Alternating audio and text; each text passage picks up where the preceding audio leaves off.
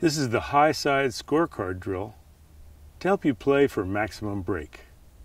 Lay a scorecard so that it covers half the hole, with the edge of the card going across the center of the hole on a line that points straight at the ball.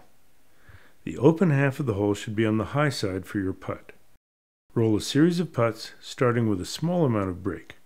Gradually adjust the line of each putt for more and more break until you find the ideal line.